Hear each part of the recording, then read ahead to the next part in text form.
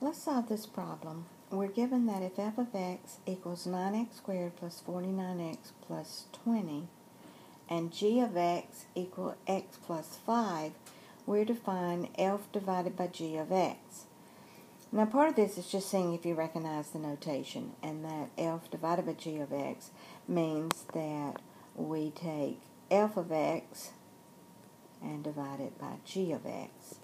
So that is the same thing as writing f of x divided by g of x. And then replace the f of x with its value.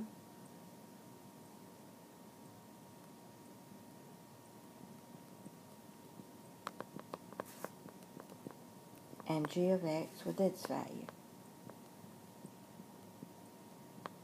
Now we can use long division on these, and I believe if you use the question help, that's what it's going to show you.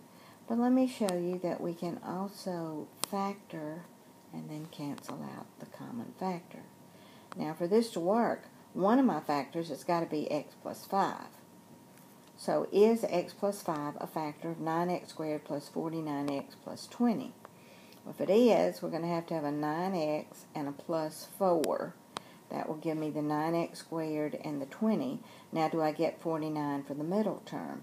Well, outside is 4x, inside is 45, and 45 and 4 would be the 49. So it does factor.